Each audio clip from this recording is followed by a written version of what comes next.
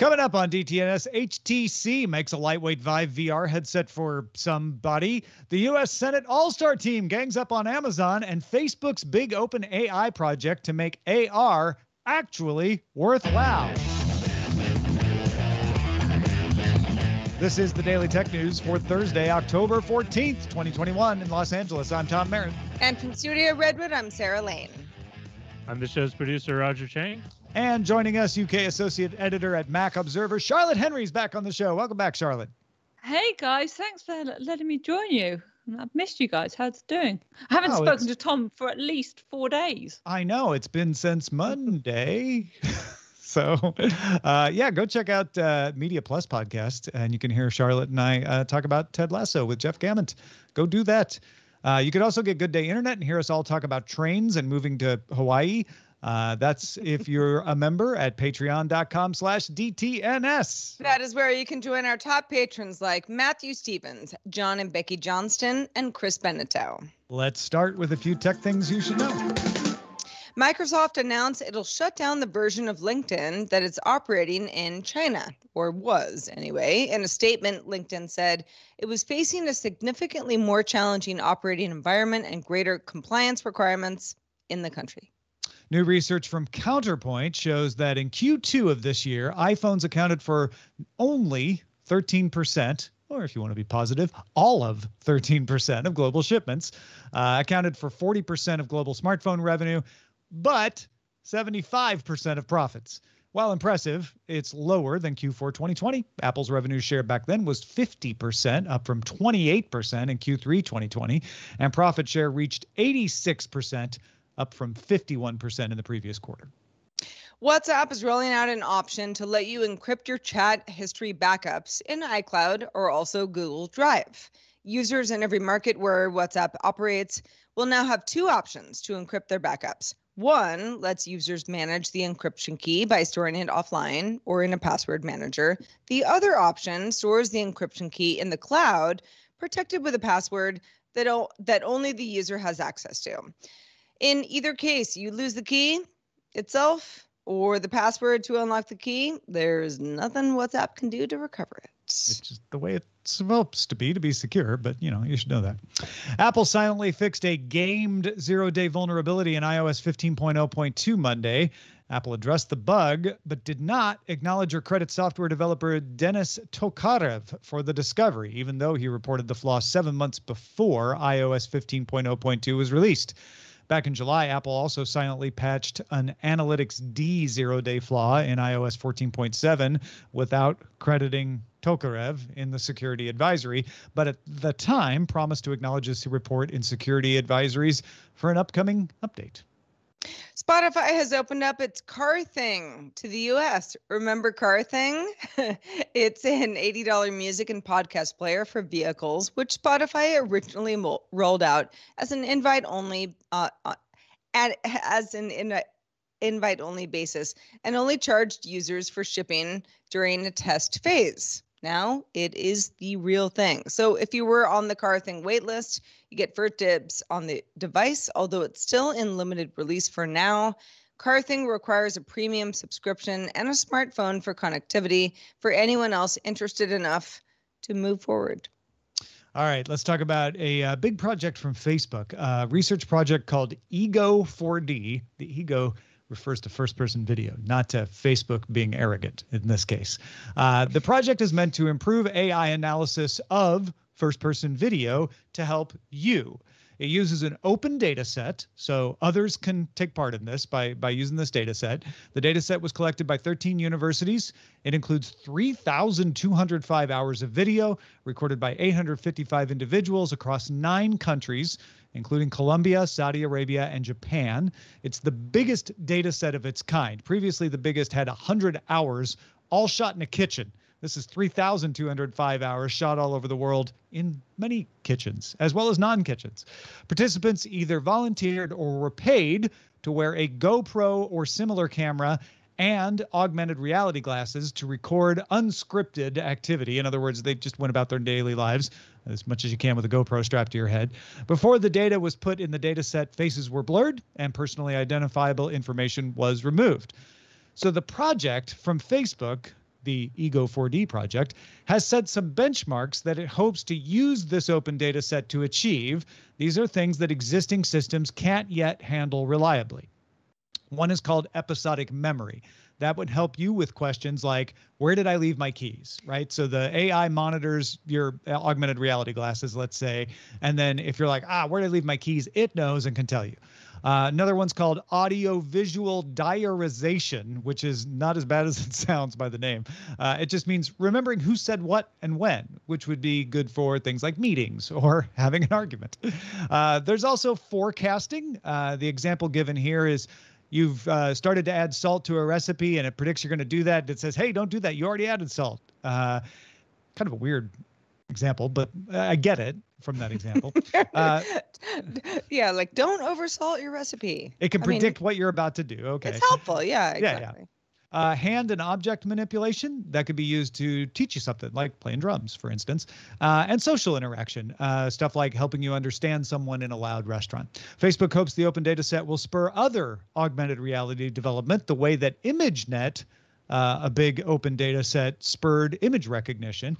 And it could be useful not only for helping humans, but also robots, because its emphasis is taking in visuals, first-person visuals, and interpreting them. Stuff as you were talking, I was getting more panicked, Tom. Like I'm not going to lie to you. I understand. I can see, as you were giving examples, I can see the genuine use cases. And I can see serious kind of care settings, for example, and things like that, where remembering, it's annoying for us to lose, say, where are my keys? But actually, there are some situations where that's really those things are difficult for people, and actually having this kind of technology could help people live more independently for longer. I get it, but I think I would be a lot more comfortable with it if it wasn't Facebook in control of this data. And this sounds like an awful data leak waiting to happen as well, doesn't it? If something like this went wrong, it would really go wrong, right?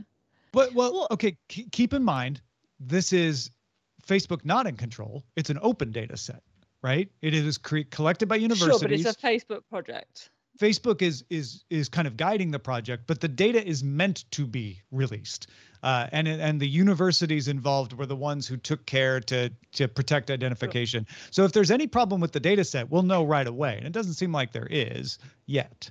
I get what you're saying. If this story is Stanford or Oxford announced a research project, you're probably not having that same reaction as you are because Facebook is involved in it. For sure. And also this, just from the kind of business point of view, this clearly is part of the Mark Zuckerberg metaverse kind of play, isn't it? It's the one element of his big drive in this AR field, isn't it?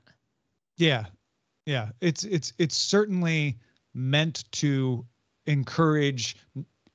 The thing I don't want to lose sight of, because I think because Facebook's involved in this, it is quite natural to just knee-jerk right to criticizing it. But yeah, right. Facebook's a big company. Oh, yeah, I think the people involved in this are doing it right, which is open data set can benefit a lot of people. Yes, it's going to benefit Facebook, and what Facebook does with it will be interesting to see. But the project itself, I think, is probably a good thing. You're probably you are a much more reasonable and sensible person than I am. Well, Charlotte, you might like HTC's new announcement of the standalone Vive Flow VR headset that looks like an oversized pair of goggles and is also super light, or at least designed to be super light when you're wearing them. Uses dual hinge arms instead of a strap, so you wear it the way you'd wear glasses. Also has a fan to pull hot air away from your face. If there's too much hot air in there, why not? The Vive Flow VR is also emphasizing comfort in a big way. So resolution is 1.6K per eye with a 75 hertz refresh rate and up to a 100-degree field of view. Also has a 64 gigabyte of storage capacity and runs on the Qualcomm XR1. It weighs 189 grams, partly because the only battery that it's meant to keep is going for a couple of minutes while you swap out external batteries. That is why it's so light. It can be powered by a 10,000 milliamp per hour USB-C power bank, and HTC will sell those separately. There are 2 pass-through cameras on the outside that handle motion tracking and eventual hand tracking as well. But you need a paired Android phone for control. The Flow can also mirror Android displays, so you can use mobile apps like Netflix. However, does not pair with an iPhone. Android only, at least for now. Apps also don't have to come from the phone itself, because Vive Flow will have 100 to 150 apps available, many in the wellness and mindfulness category, like Mind VR and Trip with two P's, for example. You can also subscribe to a Flow-specific $5.99 per month version of Viveport's app subscription service as well. So the HTC Vive Flow is up for pre-order now for $499 US, shipping early in November, with a carrying case sold separately for $49 and a $79 external battery pack, giving you an extra 4 to 5 hours of life, also sold separately. Who wants this? I can't say I'm going to be spending $600 on this, if no other reason that I have an iPhone, not an Android phone. But I think the kind of and it's come up in both the stories we've discussed so far, the kind of innovation in this AR, VR headset kind of space. I mean, Tom's sitting wearing his Facebook Wayfarers now. Like, the way this space is developing and the commitment serious companies are putting into it is really interesting. And so even if this product that you've just described, Sarah, is not the particular one for me, at some point there's going to be things that are actually compelling, for different users. Yeah, it's difficult for HTC because they can't subsidize their product the way Facebook can. Sure. Facebook can just lose money on it, but hope to monetize the data it collects from it. HTC doesn't do that. This definitely feels like it's an accessory for business travelers, even though it's not enterprise. It's sort of when you're on the plane or waiting in the lounge or at your hotel. It's a way to have a nice big screen to watch some video or do some meditation to unwind after a hard day of work. So they're not going to sell a lot of these, but it's the stepping stone of like, sure, this is all it can do this time. Hopefully it catches on enough for us to do a second generation that we can pack some more functionality and maybe even a battery.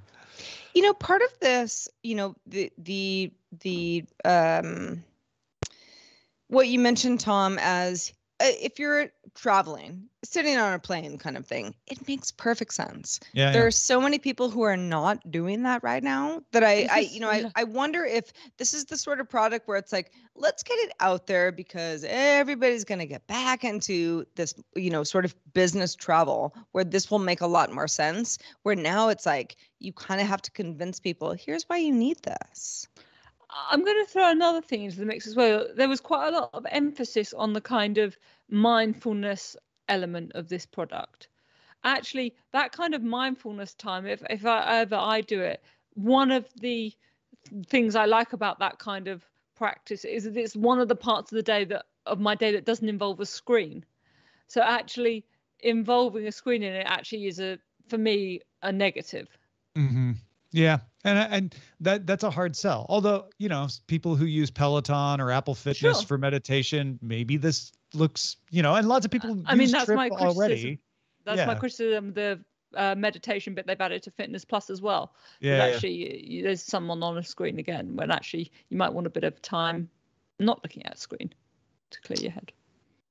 Well, you're not going to want to get a PS5 then, because that's another thing for a screen. You see, the problem is I do. This is the problem, Tom. Well, Sony knows it's not going to be able to make enough PS5s to meet demand this holiday season. So it's starting registration programs. There's one launching in the US that PlayStation Network users can sign up for the opportunity to buy a PS5. So you need to have a PlayStation Network account to sign up. Invites will be chosen based on previous interest and PlayStation activities. This is all meant to combat bots. You got to have a PSN account, and a bot can't just sign up for a new PSN account. They're going to look and see, like, have you been playing games? Do you use your account? Those are the people who are going to get invites. So not everybody is guaranteed to get an invite, but if you're a PlayStation diehard and you sign up, you have a good chance, right? And once you score an invite, you're in, right? No. Each invitation, according to Sony, is open for a limited time. So act fast if you get one. Oh, and you can only get one console per PSN ID per transaction. You can't buy 2 or 3. Let the Hunger Games begin. Oh my gosh. This is so Wow. insane. Insane in lots of different ways. And much of this is not Sony's fault. I'm not in the market for a PS5, so I am on the sidelines, so to speak. But I have a lot of friends who are like, oh yeah, on Craigslist you can get, aftermarket, PS5s. Obviously, you're going to pay a little bit of a premium for them, but that is how a lot of people that I know have them now. The company itself saying, here's how we kind of, make it more of like a gamification of getting this thing that we just don't have enough units for. That's a little weirder. Yeah. I mean, we're all used to not being able to get the exact, every Christmas ever for time immemorial has been, you can't get the hottest thing this Christmas. But I mean, fair play to PlayStation and Sony. As you say, Sarah, it's a great bit of kind of gamification and, let's be blunt, PR, isn't it? To kind of whip up, like the fact that we're talking about it, is kind of quite a clever way of, putting this strategy in place. And also I wonder if it will encourage existing users who might have slowed down their usage but be tempted by a PS5 to engage a bit more with PlayStation in the hope of being bumped up the list for the PS5. Yeah. Are we going to have like PlayStation account mining? This is where we're going. Well, they're doing the best they can to keep them off Craigslist, right? They're like, we want these to go to people who actually play, and this is our attempt to do that. Sony will not confirm whether it will hold a giant game of red light, green light to award PlayStation 5 games to people. Oh, gosh. We'll just have to keep our eyes out. Hey, folks, if you need just the headlines, some days you don't have 30 minutes even. I get it. Check out our related show, Daily Tech Headlines. All the essential tech news in just about 5 minutes from Rich Stroffolino and or Jen Cutter, dailytechheadlines.com. On Wednesday, we talked about the allegations that Amazon copied products from businesses in India. The businesses on Amazon India. Thursday, a report from The Markup alleges that Amazon frequently places its own products higher in Amazon search results. Amazon denies this, saying The Markup is confusing featured listings with search results. Amazon often shows items that it labels featured from its brands, and sponsored listings before going into the natural search results. Now, while the featured and the sponsored listings are labeled as such, they're not wrong. They show up under the word results. So if you're not paying close attention to that small gray text, you might just think it's a search result. The Markup says that 60% of the time a sponsored listing shows up at the top, 20% of the time a featured from Amazon brand shows up at the top, and the rest of the 20% is just actual search results at the top. Well, the U.S. Senate is targeting that and other platform preferencing behavior from not only Amazon, but Apple, Google, and others. U.S. Senators Chuck Grassley, Amy Klobuchar, Lindsey Graham, and Richard Durbin, kind of an all-star team of bipartisanship, have backed a bill Thursday that would prohibit tech platforms from favoring their own products or services. It would also attempt to stop platform operators from discriminating between businesses on its platform in a way that harms competition. Here are the 4 main things the bill would prohibit: offering preferred placement in exchange for buying the platform operator services or goods. That's kind of targeted towards Google. Hey, if you pay our, Android fee, we'll give you a better deal. Misusing a business customer's data in order to compete against it. That's squarely at Amazon, but it could also maybe apply to Apple. Preferring the platform operator in search results on the platform. That's certainly at Amazon and also probably at Google. And preventing a business's product from interoperating with the platform. This is similar to a bill Yeah, and that's Apple. This is similar to a bill approved by the U.S. House Judiciary Committee earlier this year. That bill has not reached the House floor for consideration, but this new Senate bill is even a little stricter than that one was. So this does seem to have momentum behind it, given the senators who have attached their name. Grassley and Klobuchar are the senators sponsoring it. Senators Graham and Durbin are backing it. It does seem like this has a chance to become law. And as we all know, when it becomes law in one country, like the South Korean law about the Apple App Store, it does tend to push a company to change its policies worldwide.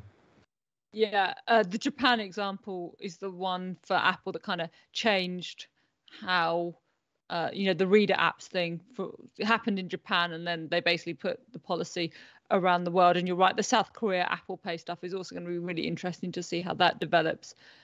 I mean, this is just, we could have picked one of these stories almost any other every week. People are really going after these big tech firms, quote unquote, aren't they? And they kind of, whether rightly or wrongly, lump the four you named, Tom, in together, and they all have slightly different businesses, but they seem to be thrown in together. I wrote about this for the Mac Observer earlier, and it is an interesting one to watch. It came from the Senate Judiciary. Correct me if I've misunderstood how your system works, of politics works, but it's the Senate Judiciary Committee's antitrust subcommittee, isn't it? And as I understand it, Amy Klobuchar and her colleagues have been very big on this stuff for quite a while. And as you said, there was one from the House, and they might be able to get this one over the line in the Senate. It's just an ongoing kind of tirade now of legislation against big tech companies, and I think eventually the dam is going to burst, and we're going to see some quite significant changes even beyond what we've already had, like the reader apps and things like that. Because I know the NFT chip and Apple Pay is one thing that's in a lot of lawmakers in various countries' sites. Stuff is going to change eventually, either because the companies make the decision that they can't be bothered to fight this and they're going to make the change preemptively, or because politicians in various countries go, enough is enough. The EU, there's a constant stream of this stuff from the EU as well. Yeah, I think, okay, if you were to make the argument against this bill, because this bill is going to be incredibly popular, because there's such anti-tech sentiment out there, there's such a feeling that these companies don't offer fair play. But the argument against it, if I can try, is that the platforms compete with each other, that they aren't silos, right? The fact that this is targeting essentially 3 different companies, 4 if you could throw Facebook in here somehow, means that it's not a monolith that it's after. And if I operate a platform, if I operate a department store, I can have house brands, and I can put those house brands on the end caps and up near the checkout registers. Why is it not okay for Amazon to put its own brands up at the top, yes, even if it's providing a platform for others? It doesn't have to provide a platform for others, does it? You can listen to Overcast, but the podcast app's already there. Apple's providing you access to both. Google's the same with its podcast apps, as one example. Yeah. So I think the argument is that you are correcting a market dominance abuse by passing this law, but it is a law. It's not a court case. It's not taking them for an antitrust violation. There are movements to do that as well for these same things, but this is saying, well, let's just change the law so we don't have to take them to court. That we can just make it against the law for them to preference their platform. I'm curious what people think out there. Feedback@dailytechnewsshow.com. If you think this law shouldn't be in existence, or if you do, tell us why. Because I think everybody likes the idea of fair play, and there's a little bit of a schadenfreude about a bloody nose for a big tech company. But should it be the law that a company has to not preference its own product? You wouldn't require most companies to not preference their own product. And does it ultimately make the experience for us as users better? Yeah, and maybe that's the litmus test. Hey, that's not the only tech-related action in the U.S. Congress. House leaders are expected to introduce a bill Friday called the Justice Against Malicious Algorithms Act, which would change safe harbor laws as described in Section 230 of the U.S. Communications Decency Act of 1996. Section 230, pretty famous out there, but if you don't know, it lets platforms moderate content without becoming liable for what is posted by users. Before Section 230, if you moderated, the courts considered you liable for it. And so they wanted to encourage companies to moderate. So they said, look, if you moderate, we won't consider you liable. We'll still consider the person who posted the content liable. The forthcoming bill would make platforms with more than 5 million monthly users still liable. They would take away that Section 230 protection in cases where an algorithm, either knowingly by the company or recklessly by the company, recommended content that caused a user physical or severe emotional injury.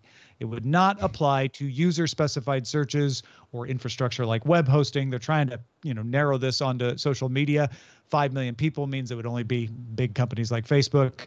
This bill does not appear to have the widespread support it would need to become law, but it's interesting nonetheless. All right. I think we all need to get jobs as tech lawyers, There's going to be a lot of work out there for lawyers at tech firms. I think that's what we should do, Yeah, guys. we picked the wrong discipline. Exactly. Also, which might need lawyers, is the Vision 60 unit. If you're not familiar with this robot, it's a quadrupedal robot built by the U.S. firm Ghost Robotics, also capable of carrying a gun, made by small arms specialist Sword International. The gun, known as SPUR or SPUR, short for Special Purpose Unmanned Rifle, is designed for various robotic platforms with a 30x optical zoom, thermal camera for targeting in the dark, and an effective range of 1,200 meters.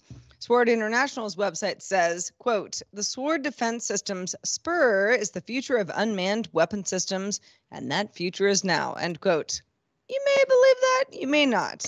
But if you're wondering about practical use, the 325th Security Forces Squadron at Tyndall Air Force Base in Florida was the first unit in the Department of Defense to use unarmed quadrupedal robots in regular operations. Doesn't mean they had guns. No, they didn't. Just mean they were unmanned. It uses them to patrol the base's perimeter and navigate difficult areas. So how do we all feel about this? So before Charlotte freaks out too much, we should point out the robot doesn't operate the gun. This is just an attachment. Oh, that makes it better. Okay. It makes it a little better. The robot isn't deciding when to fire. The robot is just a mobile platform, and the gun is operated by a human remotely. I feel like you guys chuck in robot stories whenever I'm on the show just to freak me out, because I have a thing about those robots that can open doors and stuff, and this is just the next level. This one doesn't open any doors. It doesn't unless need it shoots them open. It shoots through the door, so you don't need to open it. It's so cool. No, I'm just kidding. Yeah, I feel like, and on the show yesterday we were talking about a robot that can walk and also fly. Right. It's just a, it's the next step in AI. Yeah.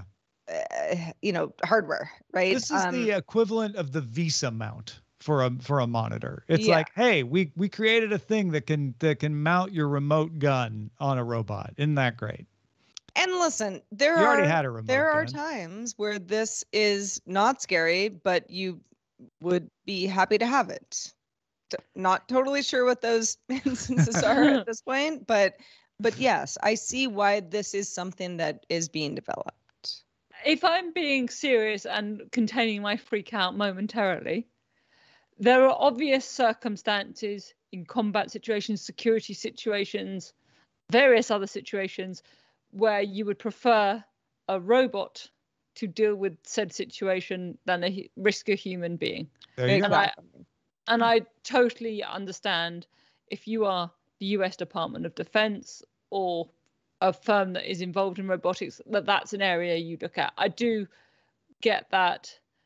I think, not sure it necessarily reduces the level of freak out, but I can see, I understand how and why people have got here. Right. All right, let's check out the mailbag, Sarah.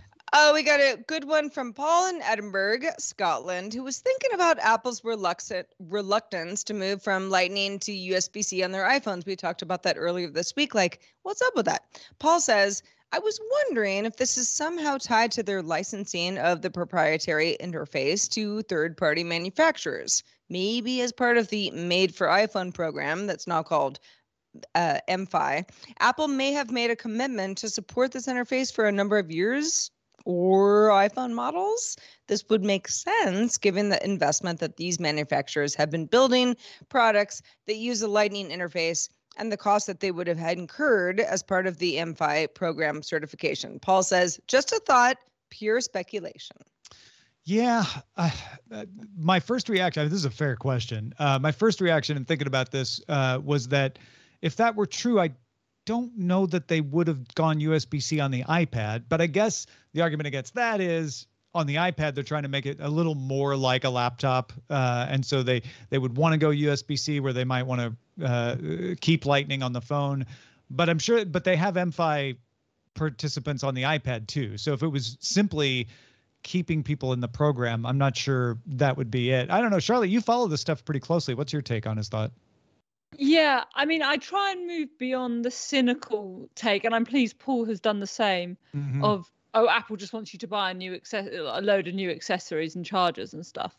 Because I think tends to be reasons. And the reasons they tend to do this kind of stuff is around speed and efficiency and power.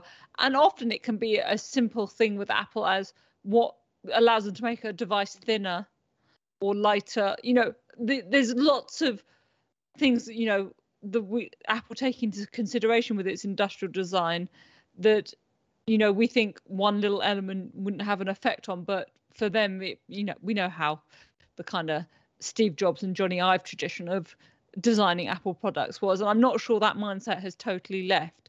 So it could be something like, you know, the Made for iPhone program where it's trying to keep people on board. It could equally just be a simple thing around efficiency, power, design, all those kind of things come into play as well. Yeah. They might just look at the jumble of wires and be like, USB-C, it's ugly. I'm like, well, I mean, you're joking, but only half. Yeah. If any of you have some feedback to pile on to what we've already talked about, we actually would like you to do so. Feedback at dailytechnewsshow.com is where to send feedback, questions, comments, anything related to the show. Thank you in advance. We love your feedback. Keep it coming. Also, we would like to extend a special thanks to James Thatcher, aka Big Jim, who's one of our top lifetime supporters for DTNS. Thank you for all the years of support, Big Jim. We love you. Yeah, Big Jim. Hey, you don't have to continually support us for years like Big Jim if you're brand new to the show, because we know you probably don't have a time machine. So just become a new supporter, and we'll mention you on the show as one of our new bosses. That's easy. Patreon.com/DTNS. And we'll thank you immediately. We'll also thank Charlotte Henry for being with us on the show today. Charlotte, so good to have you back. Let folks know where they can keep up with the rest of your work. Yeah, I love coming to join you guys. Check us out over at themacobserver.com and the Media Plus podcast, which actually had one Tom Merritt on. Then the latest episode, we were rounding up Ted Lasso season 2, which was good fun. So yeah, go check us out there, and at Charlotte A. Henry on the Twitters. Excellent. Well, come back soon. For the rest of us, we're live on the show Monday through Friday at 4:30 p.m. Eastern. That's 20:30 UTC. Find out more at dailytechnewsshow.com/live, and we'll be back doing it all again tomorrow. Len Peralta. Talk to you then. This show is part of the Frog Pants Network. Get more at frogpants.com. Diamond Club hopes you have enjoyed this program.